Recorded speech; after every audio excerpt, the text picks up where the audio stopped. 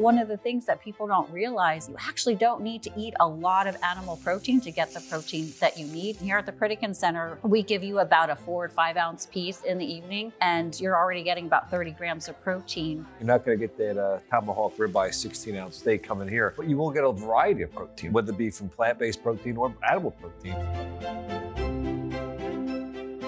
From the Pritikin Longevity Center in Miami, Florida, welcome to the Healthier Everyday podcast, where we talk about your health, your fitness, your mindset, the food you eat, and putting it all together to create an amazing lifestyle. In this episode, Kara and Vince discuss the importance of protein in our diets and how to get it from both animal and plant-based sources. They explain that our bodies require essential amino acids to build muscles, tendons, and enzymes, and how some of these must come from the food we eat. Kara Burnstine has over 20 years of experience in the nutrition field. Kara coaches her clients for issues such as weight loss, cardiovascular disease, gut health, and behavior modification strategies. Vincenzo Della Polla has been creating healthy and flavorful meals with Pritikin since 2007. When he's not working with Pritikin dietitians on a new recipe, he holds daily cooking classes and monthly workshops, helping people expand their creativity using healthy ingredients in the kitchen. Enjoy today's episode, and don't forget to like and subscribe.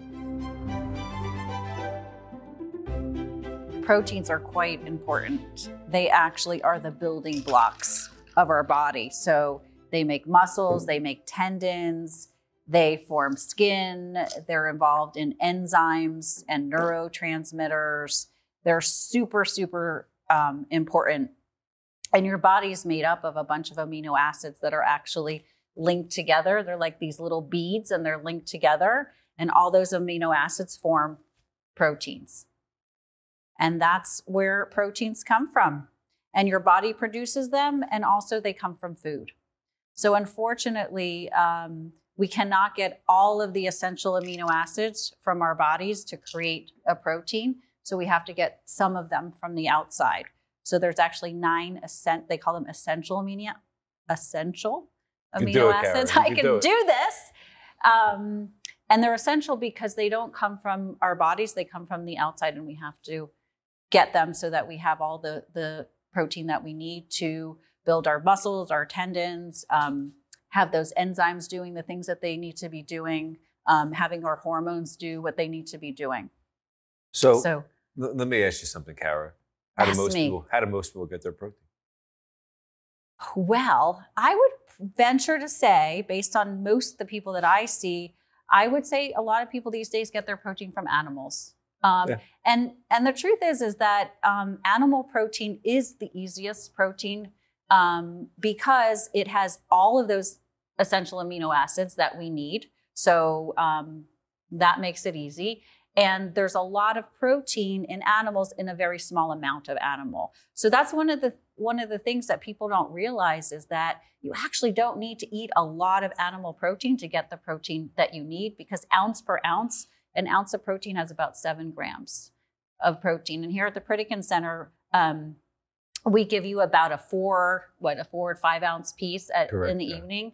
And you're already getting about 30 grams of protein just from that little 4 ounce piece of meat. Correct. And throughout the day, I mean, we're going to certainly, allow you to have animal protein here, but it's not something that we, push on you to where you're not going to get that tomahawk ribeye 16-ounce steak coming here. But you will get a variety of protein, right? And whether it be from plant-based protein or animal protein, and we try to go for I like your my legs. One leg, 2 legs. Yes. 1 leg, 2 legs, 4 legs. 6 legs. Who has 8 legs? So the leg thing doesn't always work. But when I do my lecture, the planning your eating strategy, and I really describe what our Pritikin eating plan looks like. We talk a little bit about the animal protein because people have so many questions based on what they see in the media. It's all about eating protein. And here we don't have that much animal protein. It's really only in the evening meal. So they're trying to better understand why don't we have so much animal protein? And I say, well, first of all, like I said earlier, a little bit of animal goes a long way in terms of how much protein you get. And secondly, there's a fair amount of saturated fat in protein. and that clogs up our arteries and increases our cardiovascular markers. So the least amount of saturated fat we can have is what we do. So the majority of our protein actually comes from plants, and you can get a plethora of protein from plants, and you don't have any of that saturated fat associated with it. And in addition, the plant protein has the fiber too. There you go. And there is no fiber in the animal. That's a good point. Right. Yeah. But I didn't answer your question about the legs, by the way. So let's go back to that. Let's go back to the legs real quick, but I want to definitely get back to the plant protein. Okay. So I say less legs better when I talk about animal protein in class. So the cow has 4, the chicken or turkey or poultry has 2, and then the fish has none. So less legs are better. There's an exclusion with duck here, okay? Except that you brought that up. The duck is quite and goose high usually. Let's go with turkey and chicken. Yeah, we like turkey, chicken, and for even like pheasant, right? I mean, like pheasant. Yeah, because the leaner the saturated fat, the less cardiovascular impact it's going to have. And what you really want out of the animal is the protein. You don't want the saturated fat from the animal. Correct. We can get that from other places. And you mentioned some of the benefits of the plant proteins, the fiber.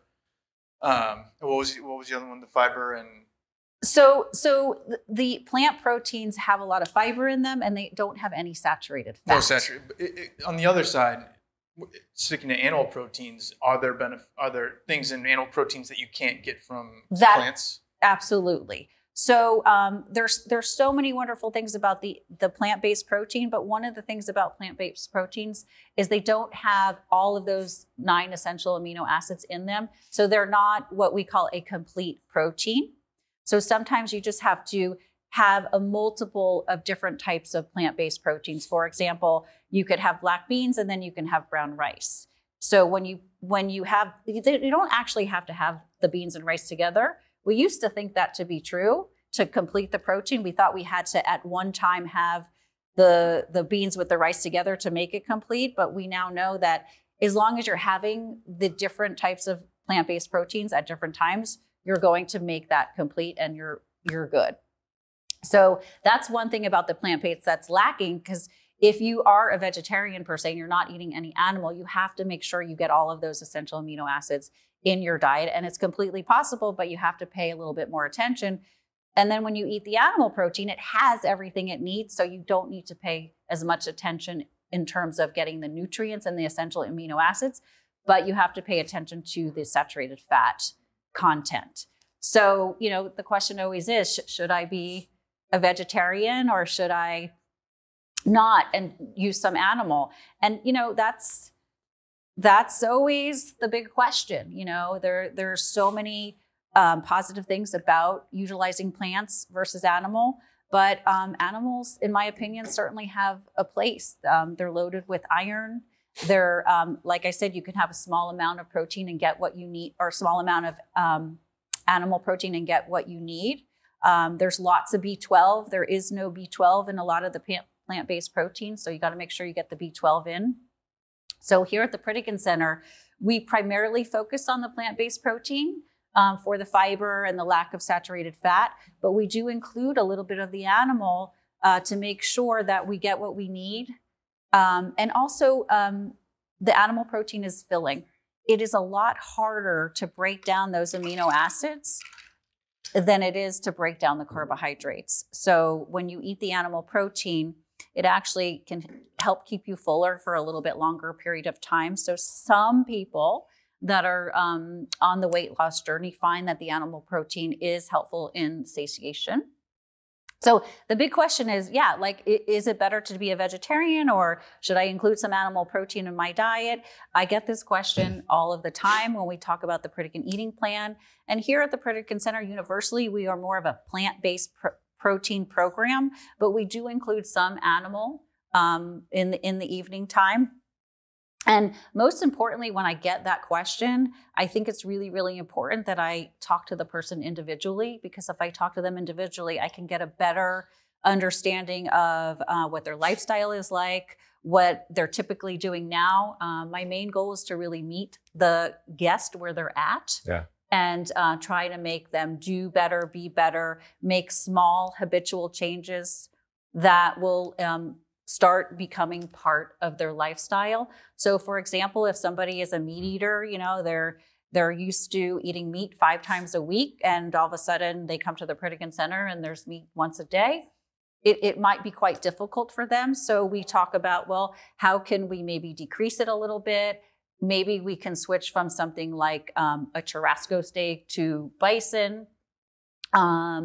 There's ways to be better and do better in the animal protein space. So pretty much that's really what I recommend. I don't give a blanket, yes, you should be a vegetarian, or no, you shouldn't. I really need to understand the person better to give the recommendations that I think will be best for them. Here at the Pritikin Center, it's like rainbows and unicorns. All you gotta do is show up, and everything is planned and prepared for you. But when you get home, get ready for those lions and tigers and bears. Whether you're racing out the door to work and skipping breakfast, or glued to the Zoom call and no time for lunch, or maybe you're in retirement and every day is a holiday. The solution? You need a plan. My name is Kara. I've been a registered dietitian for over 20 years, and I've helped thousands of clients create sustainable plans that stick.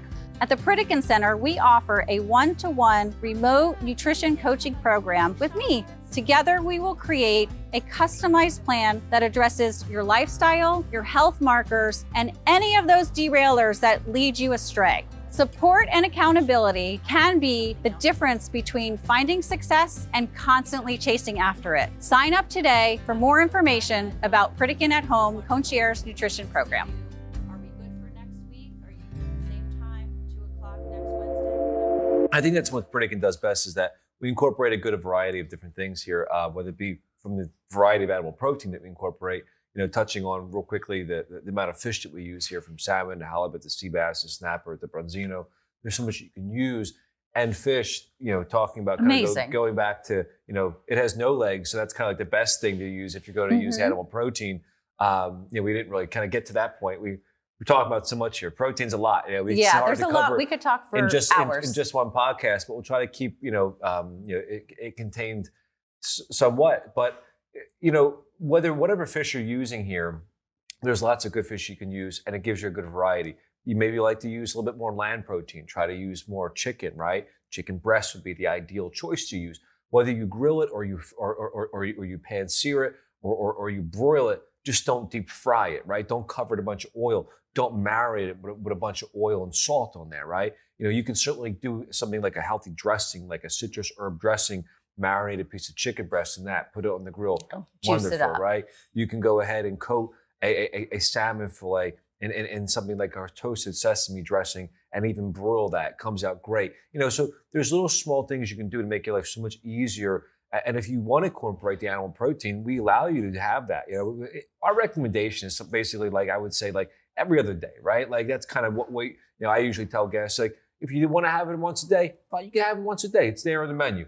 But we try to push, you know, that variety of other protein sources. Trying new sources that they're not used to having. Blending it in, right? Like, one thing that I try telling people to incorporate is the TVP product, right? It's a good meat substitute. So whether you get the crumbled version from Bob's Red Mill, or you get something from like a brand called So Soya or Plant Basics that sells like big chunkier versions, all it is made from soy flour and water. So it's a very easy way to kind of transition into, maybe you're blending in some actual ground chicken or ground turkey and pan searing that and then adding the TVP with it. Kind of, right, you know, that's meeting them where they're at. You're getting a good blend of both of those, of getting that ground chicken and the TVP together, maybe in a bolognese sauce or a chili, and it really works together. Maybe you just use the TVP straight. And that's just one way you can kind of get some of that soy protein, but you've got some beans, you get from rice, you get plant protein from veggies. You actually do get, we don't realize it, but you do get protein from vegetables. But you do get it, right? So,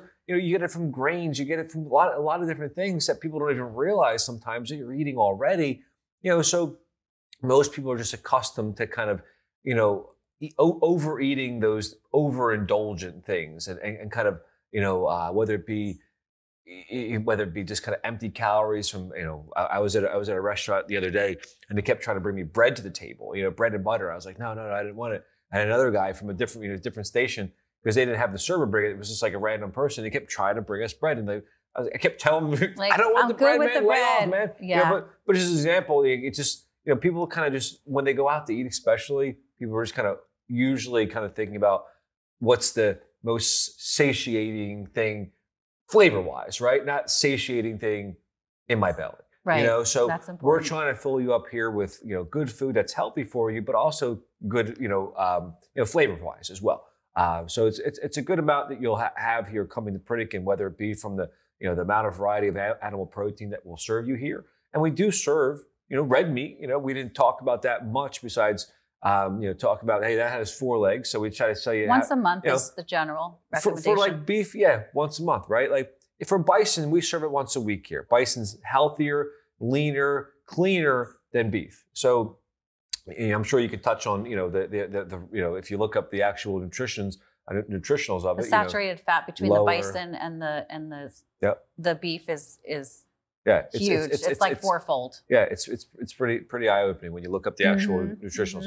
So look that up, you'll see. In any case, we like to serve bison filet mignon. Yeah, that's a great way to kind of get something that maybe you're used to, still very lean. If you want to have it actually at a restaurant, you go to a restaurant, they might not have bison. At least get the beef filet mignon. That's a very lean, very desirable, good quality piece of meat. Ask them to grill it, ask them to broil it, do it at your house, pan-sear it. Right. Give it good flavor. You can still get that good flavor, good protein without using the salt, without using all the oil and the bad stuff, and without using the bad meats, right? I mean, when people go out to eat, they're usually looking to get like, those big juicy steaks that are like the size of my head, right? Right. I was at a butcher shop the other day because I said, there's a local butcher shop in my area. I said, I walked over there. I said, they just opened it up. I said, who's going to like a local butcher shop nowadays? Like most people get meat from the grocery. They had prime Wagyu beef. You should have seen the marbling. I mean, it looked like a piece of bacon. There was more fat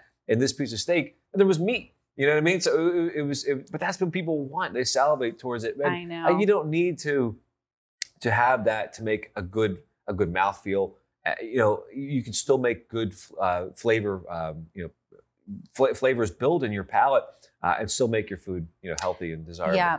So one thing I wanted to mention and touch on, because you talked about soya and you talked about TVP as great protein sources, and those actually, even though they are plant-based protein, they have all of those 9 essential amino acids in them. So soy is considered a complete protein. So that is one difference between something like a soy, an edamame, or a TVP, or something like that, versus having lentils, chickpeas, any of your legumes, which are amazing. But the soy, if you do the soy, you will get 100% all of those amino acids. So but then there's always people who say, "Oh, soy this. I heard bad things about soy. You're right. You're right. I get that all the time. Look, I'm just going to tell you because people are probably thinking it right now as they're listening. You're right. Say it. You're right. They're like, "What about that?" Right? And look, there's been studies that tell you whatever.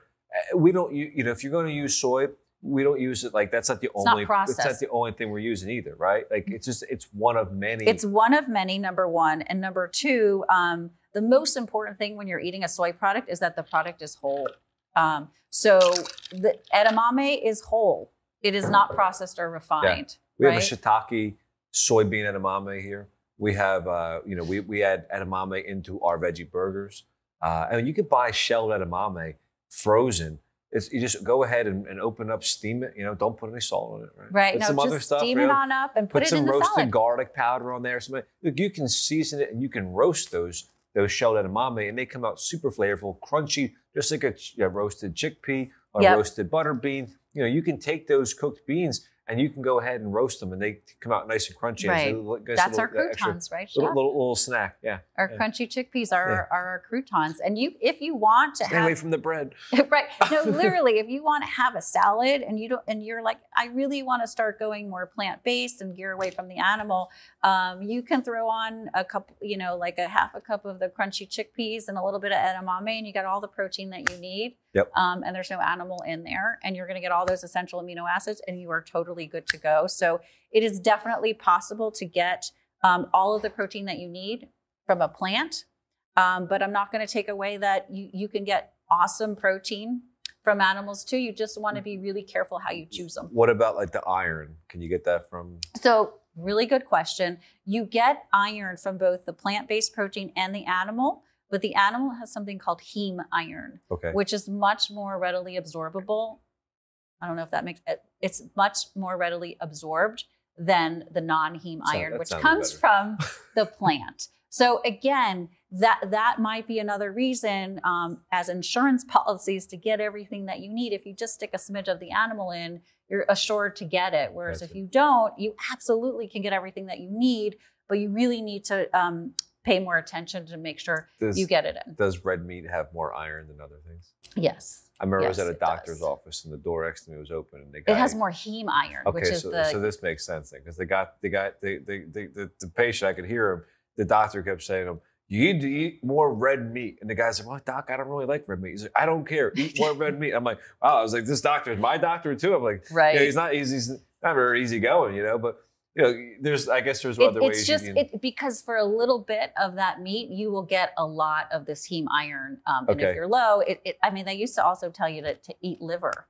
Liver is loaded with the iron, but it's also loaded in fat too. Yeah, so exactly. For extreme circumstances, it's definitely warranted. But for the average Joe, I wouldn't really recommend eating a lot of liver. So doing bison like once a week totally is going to get you what you need. It totally is going to get you what you need other things as well in a very strategic way. Yeah.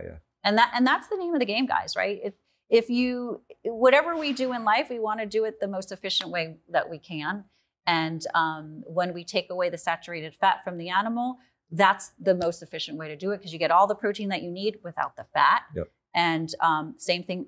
The other thing I wanted to mention about the legumes, like the lentils, the chickpeas, the black beans, they also have carbohydrate in them. So, we talk about that a little bit in the Pritikin Center, and I really like to customize the meal planning for the client based on things like insulin resistance. So a lot of times people get really confused about eating things like beans or lentils because they're afraid that they're too carby. And one of the things that I mention is, yes, they have a lot of carbohydrate like a pasta would, but the difference is that the bean has a ton of protein and a ton of fiber, which absolutely helps stabilize those blood sugars. So when you're looking, like say you take a can of lentils and you're looking at it and you're trying to say, is this good for me or not? What's really important to look at is if you look at the protein and the fiber, and they're pretty similar, right? So the protein in a cup of beans is probably like somewhere around 15 to 20 grams, and so is the fiber. So as the fiber is elevated, it really helps stabilize the blood sugars and counteracts the carbohydrate that's in it. So beans are amazing in terms of giving you the carbohydrate, protein, and lack thereof fat. So that's the wonderful part of the bean, and that's why we promote it so much here at the Pritikin Center. Do you guys want to talk a little bit about like going to the grocery store and some of the things that people might find as far as protein, more specifically animal protein, like such as like rotisserie chicken, or maybe the things that come to mind are rotisserie chicken, canned tuna, deli meat? Well, Kara goes to the grocery store, right? I do. You know what? We all go to the grocery store. We all go to the grocery store. But I probably go to the grocery store more than anyone because I go to the grocery store for my own family. And then I go every week with the Pritikin Center, and we do this really fun, we call it a scavenger hunt. And I give them all these riddles, and they have to find different foods that meet Pritikin guidelines. One of the biggest questions is, what are some really good portable foods that I can bring with me if I'm traveling, or if I know I'm going out for the day and I have a whole bunch of errands and I don't want to necessarily eat out? So we go to the section that has things like tuna in it. And one of the biggest things that you have to worry about tuna is the sodium. Yeah. So there's these great little pouches that have no sodium added tuna, and they're not in a can, right? So you don't need to bring your can opener with you. It's just a little pouch. You could open it up. You could get some bag salad, pop it in there. And tuna is completely lean. It's got great omega-3 fatty acids, which we didn't talk so much about, but great for the heart. Not a lot of calories, quite filling because it's high in protein, super portable. So, not every single food that's portable, convenient, and tasty has to be refined and processed. They definitely. So tuna is one. I would say those edamame that you were talking about is another great protein source that's convenient and portable. Yeah, don't go make yourself a hoagie and bring it with you, right? That stuff's going to be like, with the bread, not the best idea. With the salty meats, with the cheeses and all this stuff. Look, I mean, you can definitely make a good, flavorful. For me, I would say make a tuna wrap, right? Like tuna wrap on a whole wheat wrap. Get something like you said, and jazz it up with some sort of like low-fat or fat-free sour cream. Sauce it mustard. up. Make a sauce with the sour cream as a mustard, sour cream, a little lemon, a little bit of black pepper, garlic or something like that. Maybe some chopped up herbs like dill or tarragon or chives, parsley, whatever. He goes off. I'm going to stop at whatever, like the fifth ingredient. Three ingredients. Tuna, sour cream, and whole mustard. Wheat tortilla. Yeah. But if you're going to use a tortilla, make sure that it's something that's low in sodium. Make sure it's something that you're going to find on the market. One brand we like to use is Maria and Ricardo's. Right. But if you're going to use as a base for your tuna salad, just don't use mayonnaise, right? I mean, it's so high in fat. The mayonnaise is a toughie. Yeah. It definitely is. But sour cream works good as a base. Sour cream works. Or Greek even yogurt. You say, read my mind here. Greek yogurt. And again, I like to add a little bit of mustard in that thing. I don't know why. But make sure if you're going to use mustard, it's low salt. Look at this. Well, look. Am I telling you? Yeah, you're telling me. Come on, I'm telling you. Okay, tell me, Tone. So low sodium, we use no salt added West Spray Natural or Organicville. If you want to use a lot of mustard, right? If you like that real super tanginess, if you're going to use something like Grey Poupon, let's use it here. We use it here, we just spread it really, really lightly on the bread. I was just talking to someone yesterday about the mustard thing, and they're like, I really like this Grey Poupon. Can I put this on my sandwich? And I said, because they had a lot of issues with weight gain and COVID and going out and all of this stuff. And I said, mustard is not your problem.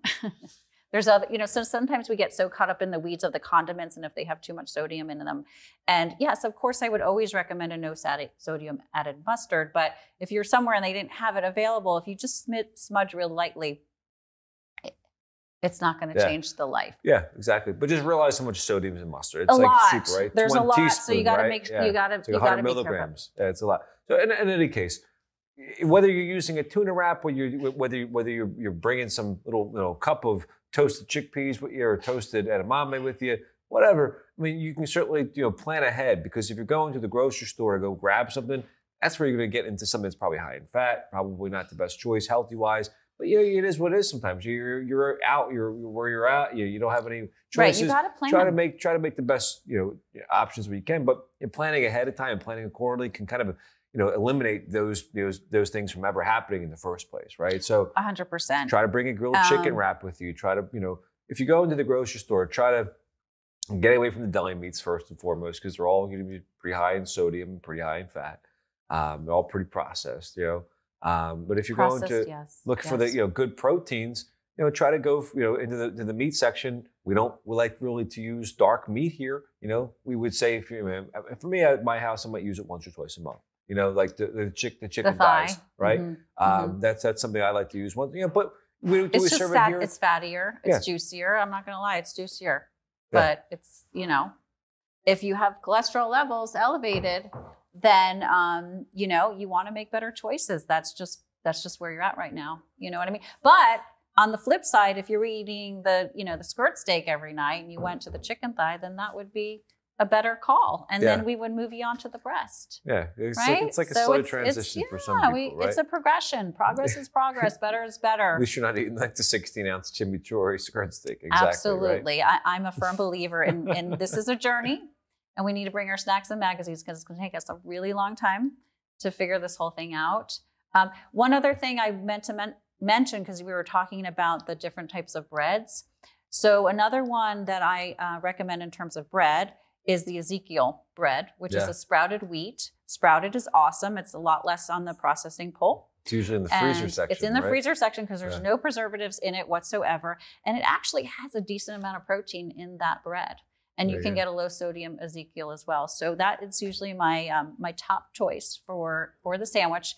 And again, I do not promote the deli meats because they tend to be salty, but there is actually one brand, Boar's Head, makes a no salt added turkey. So in a pinch, it's a great thing you can bring on the go. That's news Turkey with your no sodium added mustard. I'll go buy one from Publix. Your right Ezekiel, yes, they have it at the Publix right down the street. So on my way. Yeah. So in a pinch, I do recommend that. Nice. It helps for the road trips and things like that and little travels. So, you gotta do what you can with the situation that you're in. You're home a lot and you have time to cook and you like to cook. Chef, that recipe book, there's endless awesome recipes with great proteins in them. And then, every once in a while, maybe you go to the grocery store and you buy the rotisserie chicken because it's already made and that's what you have time for. It's still lean. It's still a great source of protein. Sodium wise, it's probably too much and it's not something that you want to do on the regular. Yeah. But in a pinch, it's certainly better going to Publix or your local grocery store and getting the rotisserie chicken than it is to go through the drive-through, right? Yeah, yeah, absolutely. So, yeah. I mean, like you said, life isn't perfect. And, here, she likes to say it's rainbows and unicorns, Pritikin bubble. Wherever you are, you're not living here at this Pritikin Center. Her and I both work here. And even most of our, obviously our employees, we try to all eat this way as much as we can. But do we do it 100% exactly what we preach here? That's great if you can achieve that. But we all consider ourselves like 80-20, 60-40, whatever works for you. Hopefully it's as much as you can do. But if you're not, if you're not eating the best foods now, hey, look at what you can do and improve yourself the next day, right? Don't overwhelm yourself by looking at the whole entire staircase. Look at the step ahead of you and find out what works for you. And try to build into, a better you and a better lifestyle overall for yourself. I completely agree. I just actually, right before this podcast, I was sitting with a few guests and, they're retired, so they have a lot of time on their hands. And they were telling me this whole story that they recently moved and they sold their house. And usually when you sell your house, you got a couple months, you can leave, you can get all your stuff together. But whoever bought their house wanted to move in immediately. So they had to, for the next, I think they had 4 weeks to get 40 years worth of stuff out of their house. So in that period of time, in that 4 weeks, they ate out probably every single night. Wow. Yeah, because they just were not cooking. They're like, I gotta figure out how to clear out this 40-year-old house with stuff that I've collected for 40 years. So how am I going to do that? And I asked them, well, what were some of the things that you were eating when you were dining out? And they said, you know what? We gave up burgers like 30 years ago. So that wasn't even in the repertoire because they're already like, we eat the fish and we eat the vegetables when we go out. But guess what? They gained 15 pounds. Yeah. And they were still actually eating fairly healthy. But what was happening was when they were going out every single night, the fish might have been a little bit bigger. Yeah. They added a lot of oil to it. They added a lot of salt to it. So salty, buttery sauces and whatever. The sauces. You don't even realize that they cook. That food's swimming already in the ocean, and then they swim it again in all the oil they're cooking. Yeah. And chefs are back there. Most restaurants just they're cooking with tons of oil, tons of fats, tons of salt. Because it tastes good. That's what most people most people want. That's what most people want. And I used this analogy yesterday, and people were laughing, but it kind of made sense to me. It's like when you're eating food with the sugary, salty, fatty stuff, it's like being at the funnest party ever. And you just don't want to leave the party, right? So you just keep on eating. I don't want to leave. This is so awesome. Come join us at this party. And so you come to the Pritikin Center. We are a fun party, but it's good. Yeah. So we're ready to leave when it's over as opposed to we're not going to stop. Yep. And that is something that I find to be super helpful in the journey of trying to eat healthier is your food should taste good. You should enjoy it. So if you need to have the steak once a month because you enjoy it and then you're able to go, not have it for a while, then I think that that's great. And exactly. I think that if you can find the flavors, the spices that you like, then you will be able to continue this type of lifestyle forever. Maybe not, like you said, maybe not 100% of the time, but 80, 70% of the time. Hey, better off than you were doing before, in my opinion. Right? Absolutely. And your body, it actually can have a little bit of leeway sometimes. It will let you off the hook every now and again. But if you take advantage of the situation, it will scream back at you, and then you'll have to be even better, right? Yeah. So I would say the main goal is to predominantly use plant protein as your protein. But if you want to use some animal, certainly go with the less legs, the better. Go with the lean versus, the higher saturated fat. So the bison versus the steak, right? Yeah. Chicken versus the duck. Yeah, for sure. I mean, look, we could talk about protein all day, right? But there's lots of things that we can just rant and rave on, and you'll be hearing us if you come here and join us at Pritikin. Kara can sit here and give you a consultation. You can join us and do a workshop with me and my chefs, and there's lots to learn here. There's lots that we can teach you here. Come to Pritikin. Join us at our protein party at Pritikin. Our protein. And you know what? Most importantly, I think we have a good time here. I think so. Cheers to that. Have a great one.